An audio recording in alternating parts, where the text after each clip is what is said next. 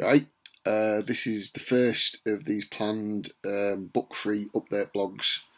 In an ideal world, we would be calling them the actual name of book-free, but as I'm not allowed to call it the paradox of a lie, it's still untitled. So, yeah, it will be the book-free update blog. I think we're planning on doing them every Sunday night, between 1 minute and 2, and just giving a little brief overview of how the previous week went and giving an update of progress, because these two bad boys need a big brother, and that's got to be my main aim of 2020, to create them one. So yeah, on with the blog. First week is under my belt. It was a bit of a broken week because we had football games and stuff which took up midweek and family visits. So we only got a couple of nights actual writing, but it was a very, very tough week, I have to say.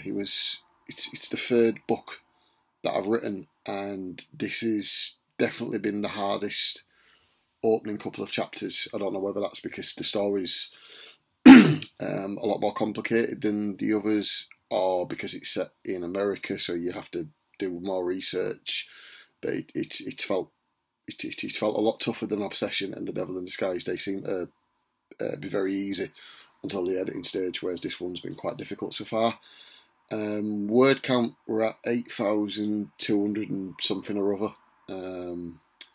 You don't need to know the exact figure, but it's around the 8,000 mark, and I've read it through what I've done so far, and I'm at the moment happy with where we are, and I'm looking forward to having a full week next week to crack on. And yeah, hopefully next Sunday the word count will be a little bit higher, and it'll be a little bit of an easier week. But we shall see. Thanks for watching. Devil in Disguise, Obsession Will Always Be Mine, available still on Amazon, as are the free short stories. Thanks for watching. Laters.